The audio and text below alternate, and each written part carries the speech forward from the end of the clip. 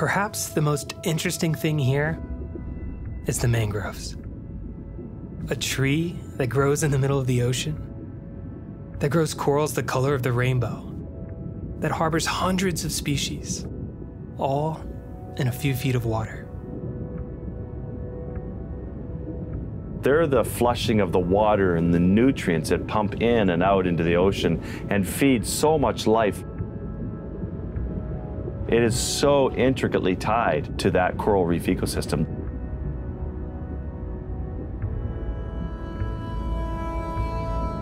There's a real poetry and a real beauty in following that connection that takes you from the nursery that is the mangrove, where the tiny fish are swimming, through the seagrasses, all the way down to where the coral is spawning.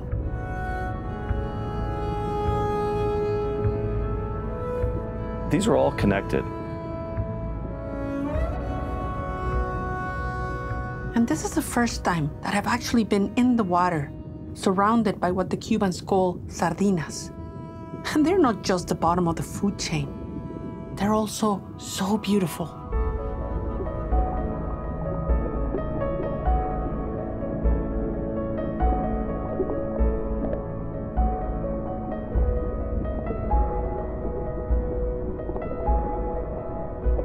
And if you stay really still, you can almost hear them.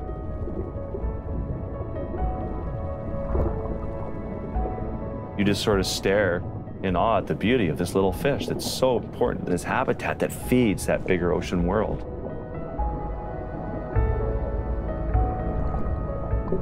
I'm just in awe of mangroves and seagrasses.